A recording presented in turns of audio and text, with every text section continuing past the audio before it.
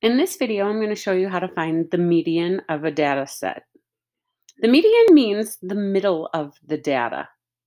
First, you want to make sure that your data is in number order from the smallest to the largest. The only way you can find the middle of the data is if your data is in order. Now, median, it means the middle. Just like this photo shows the median of a road. The median of a road is in the middle. Sometimes it's cement, sometimes it's maybe a barrier, sometimes grass, sometimes it's just that yellow straight line. All of those mean, though, the middle of the road, the median. And so we're going to find the median of our data set here. The easiest way to find your median is to cross out a small value with a large value and keep going until you get to a middle value. And in this case, we had an odd number of data, so our median is 8. It's not always that simple, though, that you have an even set of data. In this next example, it shows how sometimes you have two numbers that are in the middle. So again, when you start with data, you always want to make sure it's already organized from smallest to largest. I've done that for you in this step. So I want to show you here what happens when you get two numbers in the middle. So as we start crossing out, you will see that we end up with two values in the middle because we have an even data set. So our two numbers in the middle here are 6 and 8. What I can do is write down the values from 6 to 8. And then I can find the median of those values.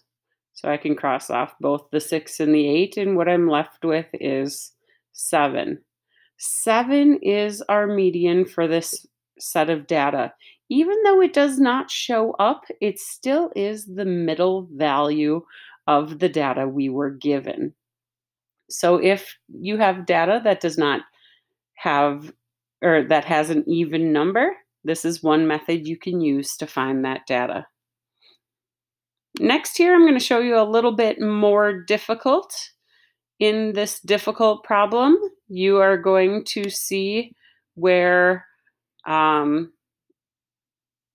you're just using decimal numbers. So again, organize your information from smallest to largest. I have done that for you here in this one. And again, we're going to just start crossing off from smallest to largest until we get to a middle value. In this case, we had two middle values, but since they are both the exact same, our middle value is going to be just that, 0.4. Our last one that I'm going to show you is finding with integers. Integers are those negative numbers. In this, I'm going to show you how you can still find your information. Remember that when you're ordering them, the biggest negative number that you have is actually your smallest number,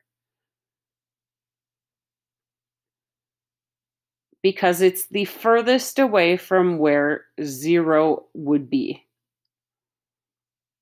And then each number between it.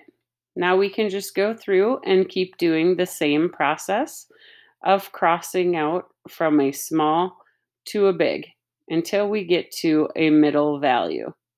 And in this case, we had an odd number of data, so we ended up with 1 as our answer.